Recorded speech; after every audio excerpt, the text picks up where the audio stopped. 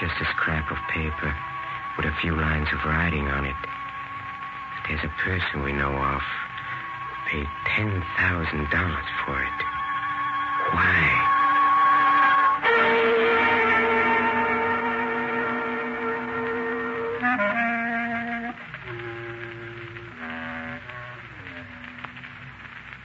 Hello, creeps.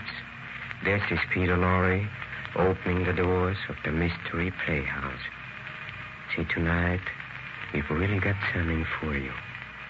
You're going to hear an exciting version of Somerset Maugham's classic story, The Letter. Come with me to Singapore, pre-war Singapore, meeting place of 100 races. Singapore, where the sun beats down fiercely and passionately. The crowded streets glittering in a stifling heat. But in the law office of Edward Joyce, it is pleasantly cool. Cool, that is, until the ringing of the phone, heralding the events that were to set fire to Mr. Joyce's conscience, burning their lesson into his memory forever. Hello? Hello, Joyce? This is Robert Crosby. Listen. Something terrible has happened. Well, now, take it easy, Robert. Nothing's worth getting excited about in this heat. But they put Leslie in jail. What? What'd you say? I know it sounds insane, but they've locked her up. What now? Wait a minute. Now, calm down. What's all this nonsense about? What's Leslie charged with? Murder. Murder? They say she killed Jeff Hammond. Well, that's fantastic. But she admits it. That's what's so crazy about the whole thing. Listen, Joyce, will you meet me right away before I go out of my mind? I'll see you in 10 minutes here at the office. And don't worry. If Leslie's innocent, we'll straighten this ridiculous affair out in no time.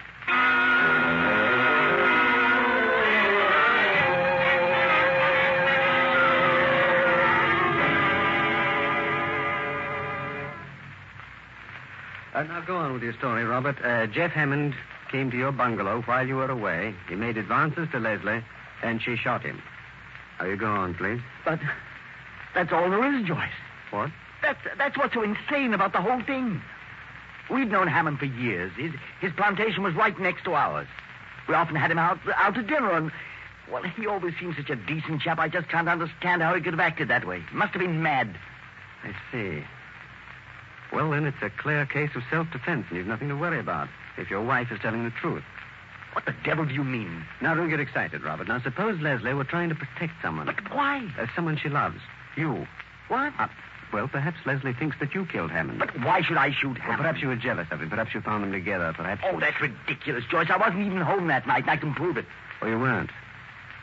Well, then we must accept Leslie's story. Of course. Leslie's never even looked at another man since we were married. We've been very happy. Everything was perfect until this horrible thing happened, and now... I tell you, I don't know what I'd do if I lost Leslie. Don't worry, Robert. We'll do everything we can. And the first thing that I'm going to do is to visit the jail and get the facts from Leslie herself.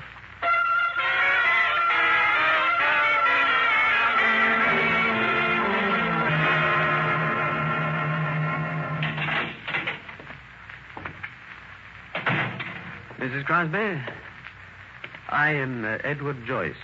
Your husband has retained me for your case. Oh, how do you do, Mr. George? How do you do? Robert's spoken to me of you often. There are a few questions which I'd like to ask you. I realize that it's difficult for you to talk about it, but... It's quite all right, Mr. Joyce. I don't mind answering any questions. Splendid. Now, I want you to tell me exactly what happened that night. Very well. Robert had gone to Singapore on business, and I was alone for the night. Jeff dropped in for a visit, and we talked and had a few drinks. After a while, he began to act very strangely. And then I was surprised to hear him say... Leslie, don't you know that I'm awfully in love with you? I don't believe you. What's more, I don't even want you to say it. May I have another drink? I wouldn't drink anymore if I were you. Do you think I said I loved you because I'm drunk? Well, that's the most obvious explanation, isn't it? No. I've wanted to tell you for a long time. And now that Bob isn't here, this is my chance. Jeffrey, I think you'd better go. I'm not going. Look at me, Leslie. Jeffrey, you're making a fool of yourself. Don't you know that I've never loved anyone but Robert? You love me. You know you did. Let go my arm. I wanted to do this for a long Let time. go of me. You're drunk. I'll never let you go. I'll make you forget Robert. Stop that. You're squeezing the breath out. I wanted to kiss your mouth, your eyes, your hair. Let me down, Jeffrey. Where do you think you're taking me? Don't fight me, Leslie. You know you love me. No, if you touch me again. What are you doing at that desk? Get away from There's there. only one way to handle you. A gun. Why, you fool. Give me No, that. I'm warning you, Jeff. If you come any closer. You wouldn't shoot. Darling. Jeffrey, let go of me. Put down that I gun. said let go of me. No. Oh. Leslie. Don't shoot again. No.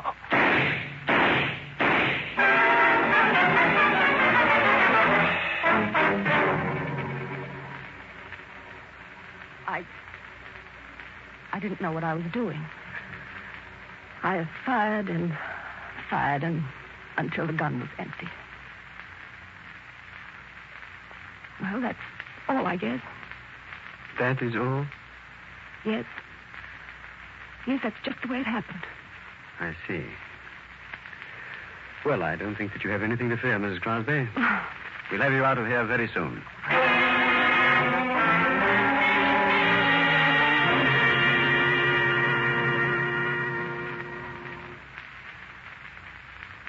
Yes, Robert, of course. Yes. But as a matter of fact, my assistant, Chi Sang, is retyping my brief right now. No, we're absolutely prepared for the trial, and I'm sure that Leslie will be acquitted. That's right. Goodbye, Robert. Was that Mr. Crosby again? Yes, that's right, Chi Sang. So upset, and after all, there's nothing to worry about. Except for this. This letter. What? What letter? This. It is a copy of one supposedly written by Mrs. Crosby. A strange man brought it. He suggests we might want to buy it. I think you had better read it, sir. Very well. Robert will be away for the night. I absolutely must see you. I shall expect you at 11. I am desperate. And if you don't come, I won't answer for the consequences. Don't drive up. Leslie. What the devil does this mean? It could mean any number of things. Why, this is nothing short of blackmail. Well, this is ridiculous. Do you think that Mrs. Crosby could have written such a letter? I don't know, Mr. Crosby. I can't believe this. Why, it must be a forgery. Who has the original? A Chinese woman who lived in Mr. Hammond's house. Oh, I see. If the original letter should be sent to the public prosecutor... But it's preposterous. Mrs. Crosby said that she hadn't written to Hammond for weeks before the shooting. If this letter is genuine... Well, I've got to find out.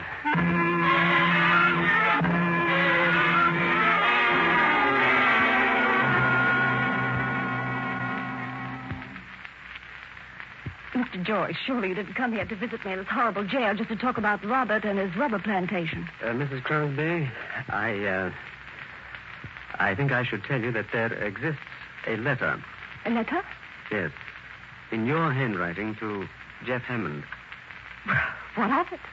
I've often sent him little notes to ask him to a party or a tennis match or something. Well, this letter asked him to come and see you because Robert was going to Singapore. Oh, that's impossible. I never wrote anything of the kind. Oh, here.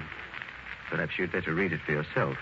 Well, it's not my handwriting. It's said to be an exact copy of the original. Will you read it, please? Robert will be away for the night.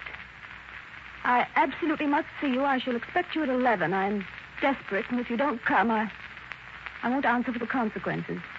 Don't drive up. Leslie. I didn't write it. Now, be very careful of what you say. If the original is in your handwriting, you know it would be useless to deny it. Now, look, Mr. Joyce, it's not even dated. If I had written it and forgotten all about it, it might have been written years ago. If you just give me time, now you must give me time to think, please. If the prosecution had this letter, they would cross-examine the boys who work on your plantation. They would soon find out whether someone took a letter to Mr. Hammond on the day of his death. Now, I swear to you that I didn't write that letter. How many times must I tell you I did not write that letter? Very well. that's all you have to say, I think I'll be getting back to my office. Oh, just a minute, please. Yes?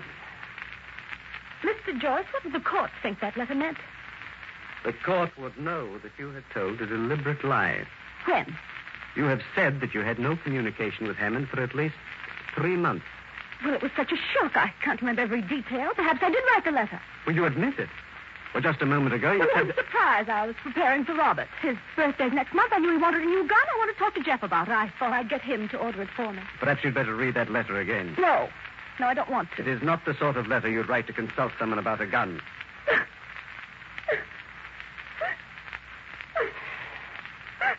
Mrs. Crosby, please.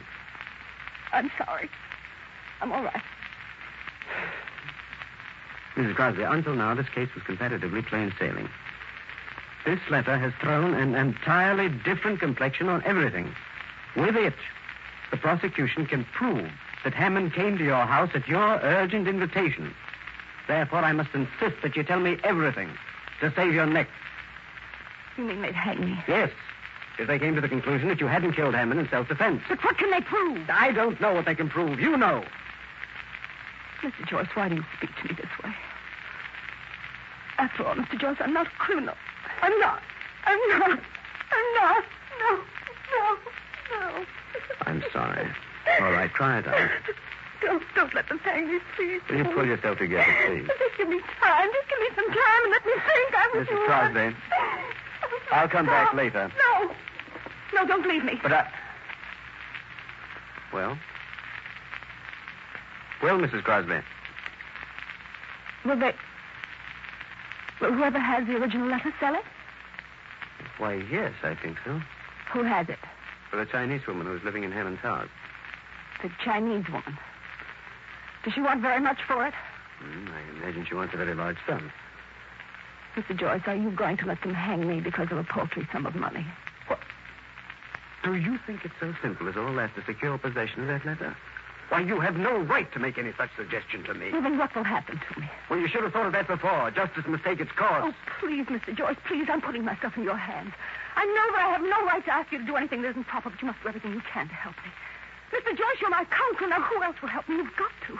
You've got to help me, Mr. Joyce. Now, please. I'm getting down on my knees. Mrs. Crosby, Mr. Joyce, please, stop it. Could your husband raise the money? Yes, I'm sure he could. Well, you know that he'd have to be told what it was for. Yes, but does he have to see the letter? He's in love with me, Mr. Joyce. He'd make any sacrifice to save me. Well, I'm not sure Robert's that an old friend of yours. Now, I'm not asking you to do anything for me.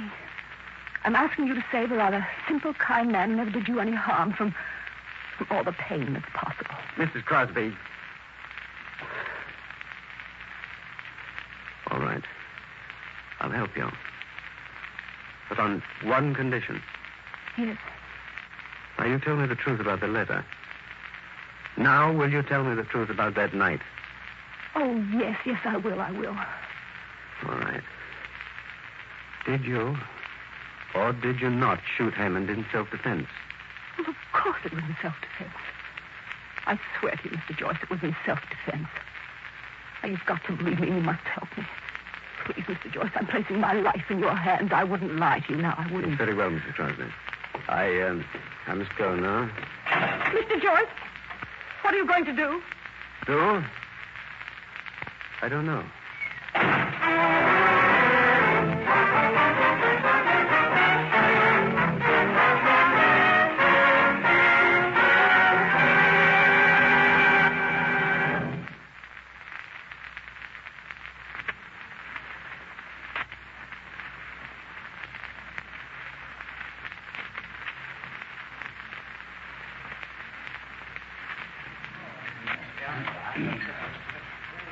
Why did they have to keep her in prison all these weeks?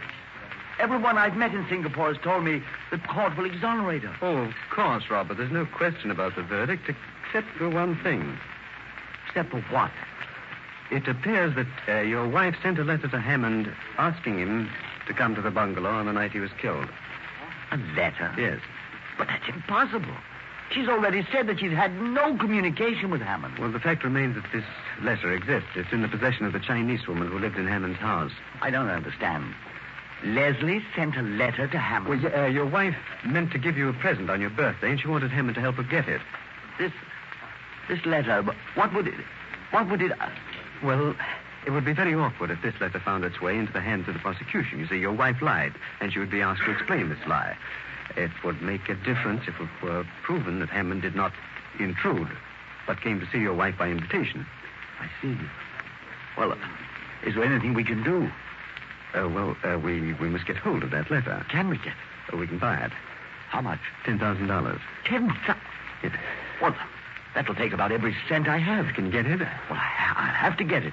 If you think it's absolutely necessary. The only way if you want your wife acquitted. But I still don't understand. Listen, Joyce. Listen. You say Leslie sent Hammond a letter to help her get a present for me. Yes. What was the present she wanted to give me? Well, I believe she said she wanted to give you a new gun. A new gun? A new gun? Hey, what's the matter? Robert, are you ill? Can I get you a glass of water, Albert? No, I'm quite all right. When must you have the money? 10 o'clock tonight. Is the Chinese woman coming to you? No, I'm going to her. I'll bring the money. I'll come with you. Oh, you don't have to do that. I think it'd be better if you left me to deal with this matter by myself. It's my money, isn't it? I'm going with you.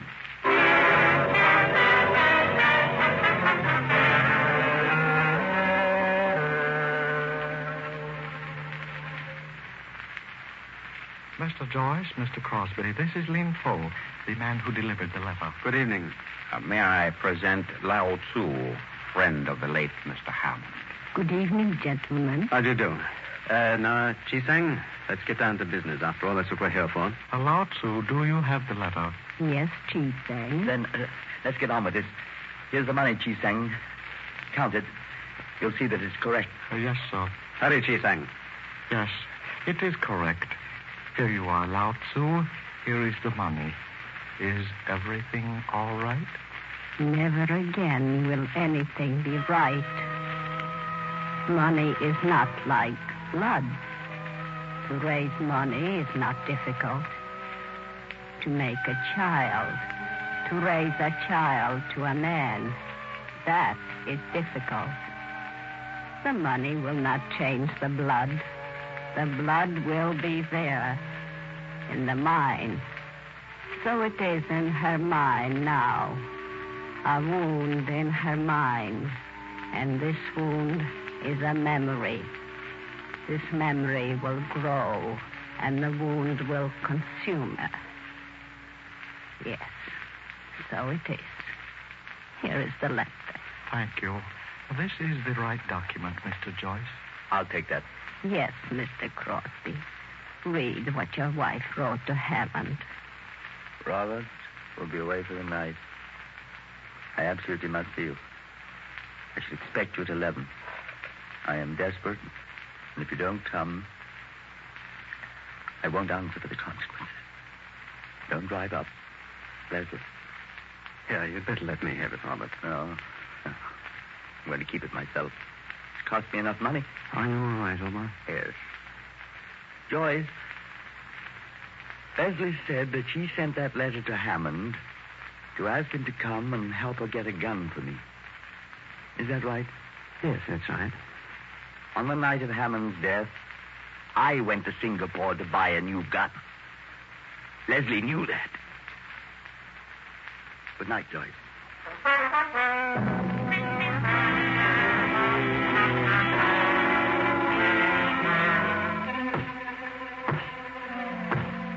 And so, Mrs. Crosby, this court having found you not guilty, I congratulate you.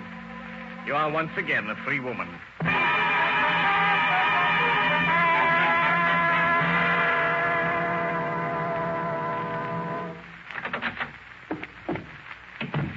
Mr. Joyce, I had to see you. I had to show you this. Oh, the letter. Where did you... Robert has left me. He gave me this. He knows. He knows? What does he know? He knows that Jeff and I loved each other. A wound that will never heal. What did you say? Nothing. Jeff and I loved each other for years. He was all my life. I loved him. Then I heard this Chinese woman was living in his house. I couldn't believe it at first. And then when I did believe it, I had to see him. That letter. We'd always been so careful. He always tore up any word I wrote to him. When he received my note, he came. I told him I knew about the Chinese woman. Don't believe it. It's a lie. I hated him then. I knew that he was lying. I insulted him. I called him names. At last I turned on him. Shut up. I'm sick and tired of you. The truth is, I never want to see you again. You bore me. Is it true about her, the Chinese woman? Yes, it's true. I think I began to go crazy when he said... I'm glad you know now. I never loved you. Now maybe you'll leave me alone. Don't bother me anymore. I don't quite know what happened then. There was a revolver on the desk. Robert had left it there when he went away. I'd meant to take it to my room with me. Now I seized the revolver, and before I knew what I was doing, I fired. He gave a cry, and I saw that I'd hit him. He staggered and rushed for the veranda. I ran after him and fired again. He fell, and then I stood over him, and I fired and fired. Till the revolver was empty. I knew there were no more cartridges. Well, what do you want me to do, Mrs. Crosby? Do? What can anyone do? Did you hear what the judge said? I'm free. Free. Free to live alone in that bungalow in that lonely estate. Free to do without Jeffrey and without Robert. Free to be a prisoner all my life. Prisoner of my own conscience. Free to remember until the day I die. Why didn't they hang me?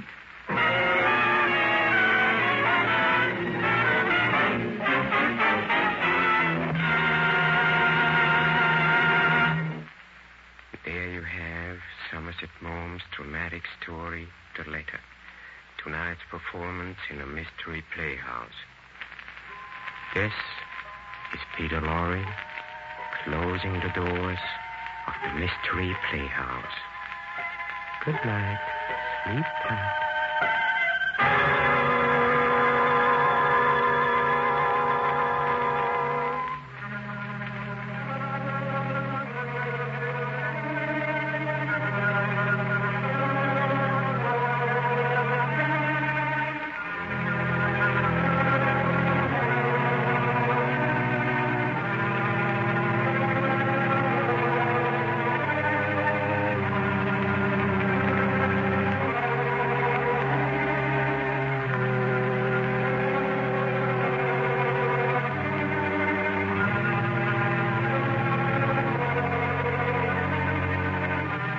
This is the Armed Forces Radio Service.